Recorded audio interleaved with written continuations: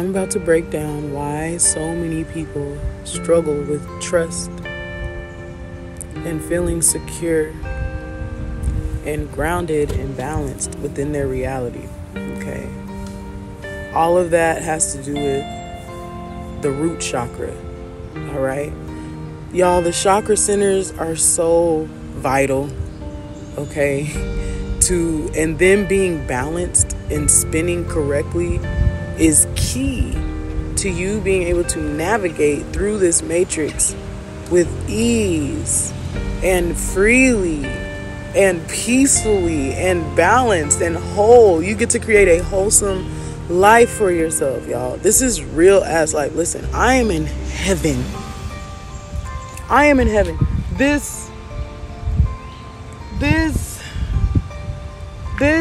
This reality that I'm creating is heaven. It's freedom.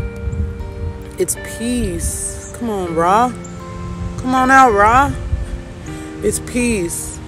And you can live in a reality like that, all right? But the reason why a lot of people struggle with being at peace is because the paranoia and the mistrust of life, the mistrust of others, the mistrust, like bad things are going to happen to me. You're always just waiting for something bad to happen, waiting for it.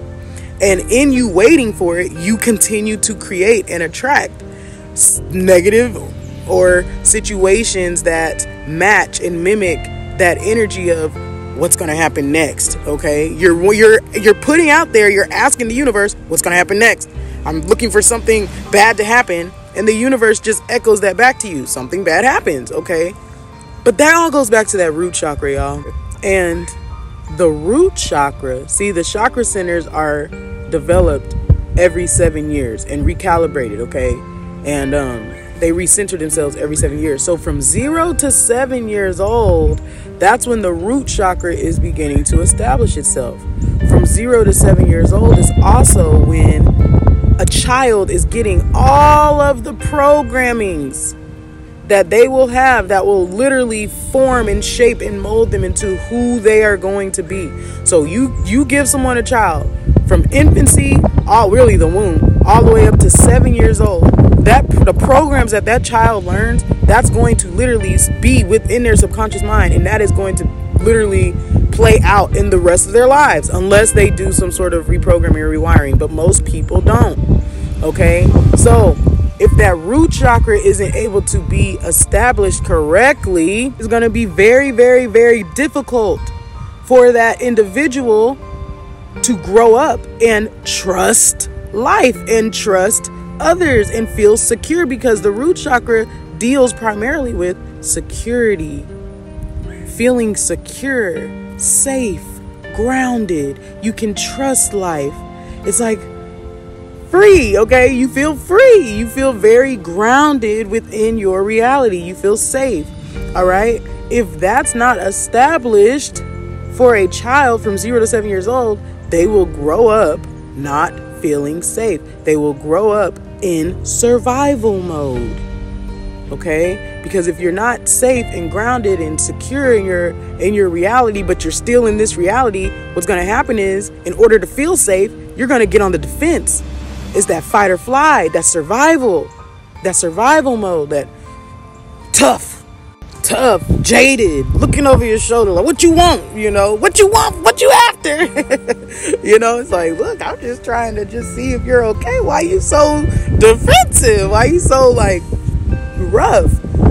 But that's why, and the reason why we see this within our community the most, okay, and especially within our women, see, and then what happens is, what happens is you're not able to be balanced. Those feminine and masculine energies aren't able to be balanced, so you end up being you're in your wounded masculine energy.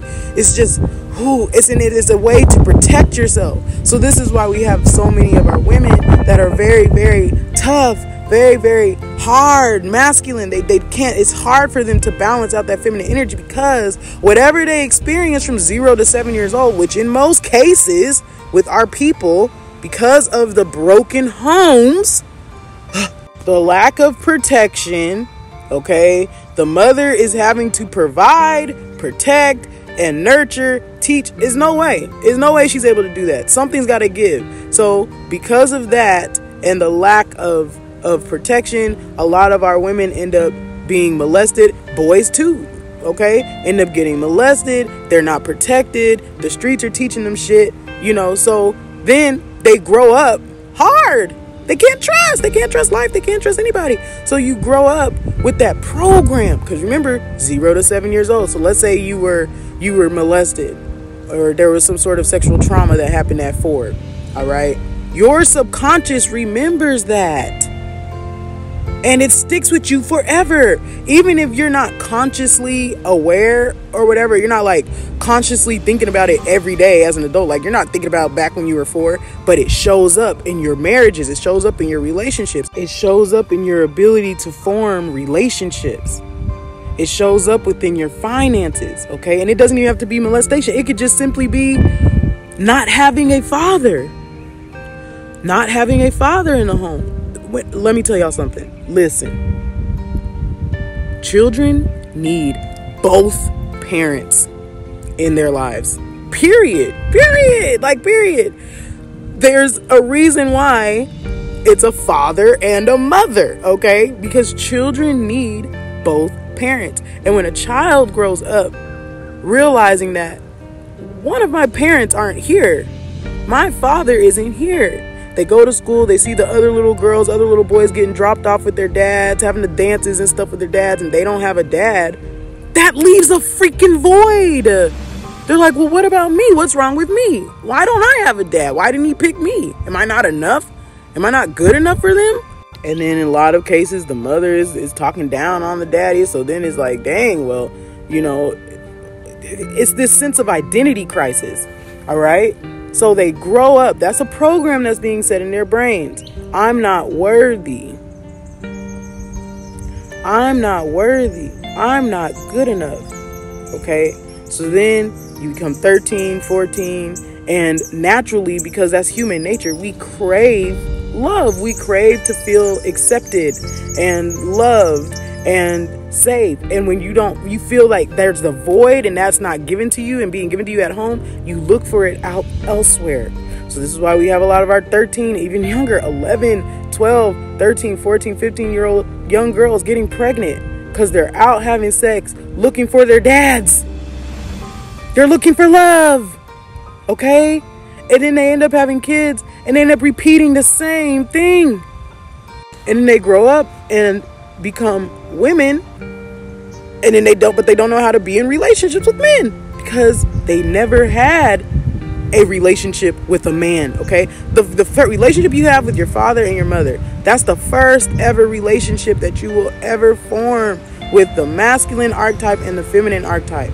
Okay, so if there were any blockages or dysfunction or voids there, that sticks with you because that goes into your subconscious mind. So you grow up, because remember, so many broken children living in adult bodies mimicking adult lives. So you grow up and you're trying to mimic an adult life. You're trying to find a man and settle down and be happy and be in love and stuff. But 4, 5, 6, 7, 8, 7-year-old you, daddy's not there. You're getting dropped off at school and you see all the other little girls with their daddy, and mine's not here. I'm not enough. I'm not worthy. So you end up attracting those types of men because that's your point of attraction. That's the energy you feel. You're in the energy of not feeling worthy, not feeling enough. So you end up attracting your mirror.